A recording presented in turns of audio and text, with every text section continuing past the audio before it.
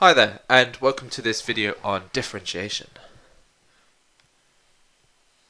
Now, with a topic like this, it's really important to warm up our brains and get ready for the lesson ahead. So we're going to do a quick warm-up exercise. Really simple, the rules. And you just have to times every term by the power and then reduce the power by 1. So, for example, can we see here?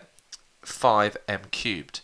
Times by the power, so 5 times 3, well that's 15, and reduce the power by 1, 3 becomes 2. Times by the power, so 4 times 4 is 16, reduce the power by 1, 4 becomes 3. Easy peasy, right? Let's have a go. So see if you can go along with me. Pause the video at any point if you need to. I'm sure you're already shouting at the screen or just thinking in your head, this must be 10a to the 4, and that'd be right. 5 times 2 is 10. And reduce the 5 down by 1. Yeah. Obviously I'm going to make it a bit harder as it goes. We've got to warm up. So, what's this one going to be? 7 times 3, 21. A is our base value, and we have a 6. So it's basically indices that we're doing now. Ooh, negatives. Be careful. 2 times negative 3 minus 6. What's going to come as the power? We have to take away 1. Who went for minus 2? I'm sure some of you did, but that is minus 4. Okay, fractions. Times the tops, times the bottoms. So we have 1/6. 1 times 1 is 1. 2 times 3 is a 6. A 6. A is our base, so we have a coefficient, we have our base, and we have our index value. So what is 1/3 take away 1? If you think about 1 as being 3/3, you're going to get to minus 2/3. Yeah, it's a bit trickier, wasn't it? Ooh, looks easy, but it's hard. Have a think. Now the answer is just 2 for this one, because there's a 1 there. Even if you don't write it, you should know there's a 1. So 1 times 2 is 2. But then what we end up with is a to the power of 0. So that means 2 times a to the power of 0, and anything to the power of 0 is 1. So we can cancel that out, because 2 times 1 is just 2. I should put 1 there really. So 2 times 1 is 2. What about this one? So there isn't any power value here. It's not that. Well, that is true. That is 6. But what I want you to realise is, I could put an A, but let's just put an X. That's true, isn't it? X to the power of 0 is 1, and so 6 times 1 is still 6. There is a power value there on any base I want to, but it would be a 0. And if we times by 0, well, if you times anything by 0, you just get 0 out.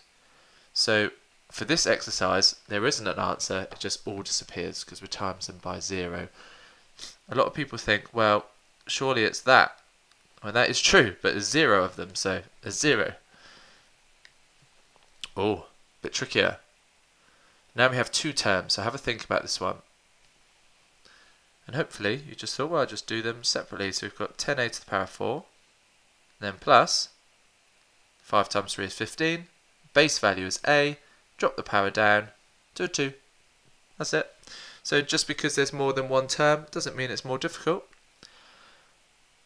That's exactly the same, so I didn't change that. It's a bit lazy of me. So that's 10a to the power of 4. And okay, remember this is a 1. 1 times 4 is 4. And we're going to drop that down to the power of 0. Anything to the power of 0 is 1. So we're just not going to write it. That's it done. Let's have a look at this one. So 2 times 3 is 6. Drop the power down by 1. I'm not going to write the 1. It's bad maths. Okay, 7. If you think about it as this, when we times by 0, it's nothing to write. It's gone. There's just 0. Don't ever write 6m plus 0. That's really naff. Just 6m. Okay, so we've got 3 terms. So 10 m to the 4. Now be careful here. You can look at this as a minus 3, but I would just, that's just telling us what to do with this term as well. So 3 times 2 is 6, So I'm taking away 6 lots of m. I'm not going to put the 1. Or you could look at that as minus 3 times 2 is minus 6. It doesn't really matter. Always put a 1 there for these. Just it makes it easier with the differentiation. So 1 times 7 is 7. M to the 0. Oh, that's just 1, so I'm not going to write it. It's getting a little bit harder. Oh, again, I should be changing this one. I haven't. So that's just 10a to the power 4. I really apologise about that. But what is 4 times a half? Well, half of 4 is 2. Drop the power down. Nice and simple. Okay, so interesting points to notice. It's really easy, but we do kind of get stuck when it's like this. So if you look at these 3 here, so 2m, that just differentiates to 2. And I just dropped a word in there that I wasn't meant to because it's a warm-up game, but you've actually been differentiating this whole time. 3r, when we play our little warm-up game, it's just a 3. And p, well, that was a 1 because there's a 1 there. So if there wasn't any power apart from a 1, the variable, the base value basically, just disappeared. And if we look at this one here, the 6, if it was just a constant term on its own, there was just nothing to write. So here we've got 2 terms, so we've got 1 like above, so 2m would just become a 2, and that part here, this constant term, it just goes to 0. So that, the answer would just be 2. That's the only time it gets tricky really, is when there isn't a power to use. But if it's just power to the 1, you lose it. Just write the constant values. If it's a constant value on its own, you just don't write anything. So let's go back to graphs, because you have just been differentiating. And why is that important? So if we look at graphs, we've got y equals 3x plus 4 and y equals 9 minus 2x. You should be able to tell me at this point that this is a positive gradient and it goes in that direction. This telling me it's a negative gradient, so it's going down in this. Gradient of 3, the most simple way of drawing it, be a long 1 and 3 up. And a negative 2 gradient be a long 1 and 2. Just make sure we're going in the other direction. And you should be able to tell me that these are y-intercepts. So if I was to draw it, it would look something like this. But what actually happens when we do our warm-up exercise on these functions? So if we did our warm-up exercise on 3x plus 4, what do we get? 3. If we did our warm-up exercise on 9 minus 2x, what do we get? Well, the 9, that just goes to a 0, and we end up with minus 2. So when we actually do that warm-up game, it actually tells us the gradient of a straight line graph. You might be thinking, hang on, why? What is the point? Y equals mx plus c. I just look at the m. I know the gradient. So why bother with it? Well, easy really. What's the gradient of that curve? Now, here we have a slight problem because you've never been asked to find gradients of curves before, but it's really useful, and in science you do it a lot. You call it rate of change. You've done an experiment, you need to work out the rate of change at different points, and that's the gradient. So here we go. Let's have a, hopefully this is going to work, fingers crossed. Here we go. Oh yeah. One thing I didn't think about was the region which I'm filming in, which is probably gonna. Oh no, I can save it. It's fine. You just can't see really what's on the left here. So I'm just going to get rid of a few things here. Right. So here's that line that you just saw before you, and I've just got a point here down at 1. I can actually move that point. He says. Oh, it doesn't seem like I can move that point. Great, I put a fixed point in. Fantastic. Now, if we wanted to find the gradient at any point, what we would do is we would draw a tangent. Now, this can be super inaccurate. I'm using a computer, so it's perfect. And we can find the gradient of that tangent. So just by changing y over changing x. And like I said earlier, the simplest way of drawing any gradient is going along 1 and seeing how many you need to go up. And in this case, it is 4. So we can do it, but if we wanted to find the gradient at 2, for example, right up here, we'd have to draw a new tangent. If we wanted to find the gradient at 0, we'd have to draw a new tangent. And keep drawing loads and loads of tangents. So we found better methods of doing it, which is called differentiation. Now I'm trying to find, there it is, okay. So, and hopefully what you'll appreciate, if we drew a tangent on this side, it would be a positive. If we drew a tangent on this side, the gradient actually be negative, and the gradients of the tangents would be a lot less steep nearer the vertex. And on the vertex, you may even be able to see that it would be perfectly horizontal along here. So it's always changing, not like a straight line. So when we differentiate, this, you might want to write this down, so pause at the end, but listen for now. When we differentiate, we actually find something called the gradient function, and you're going to hear me talking about that a lot. Now, we had to come up with a name, and if we think about graphs, we've always got y is the original function, and we're always telling you what the y is with respect to x's. So we call this d for differentiate, and we differentiate y with respect to x, but we actually say that as dy by dx. Don't say dy over dx, it's wrong. So it's dy by dx. Now, you won't see this very often at GCSE, but if, this is when it was y equals.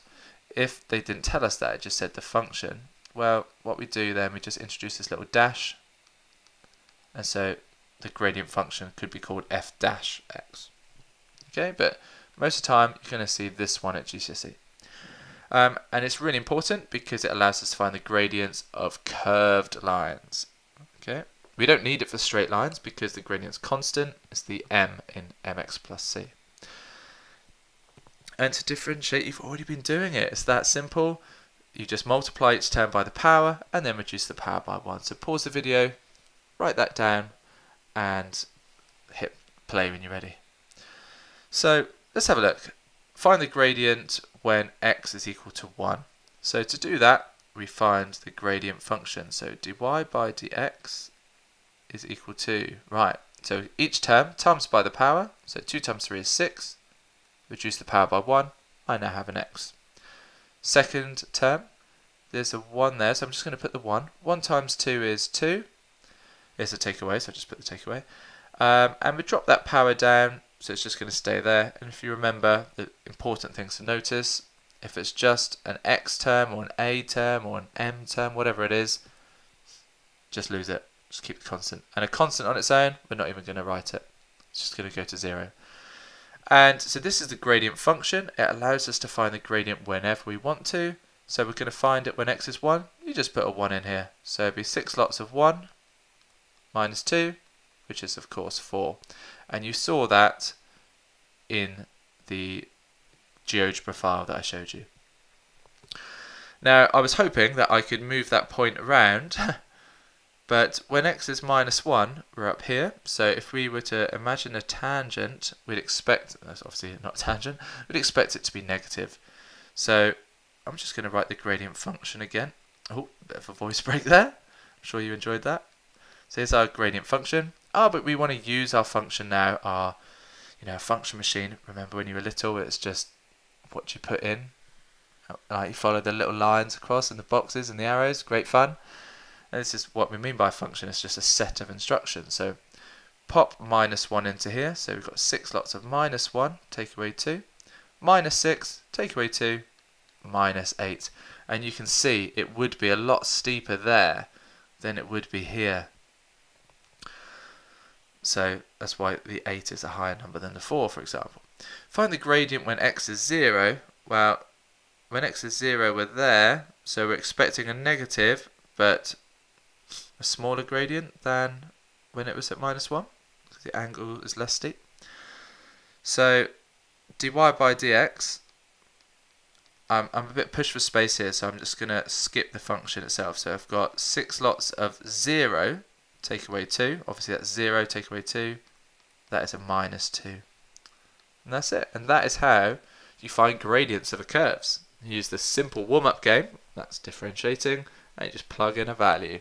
Obviously it gets way more complicated, but for now, that's all you need to know.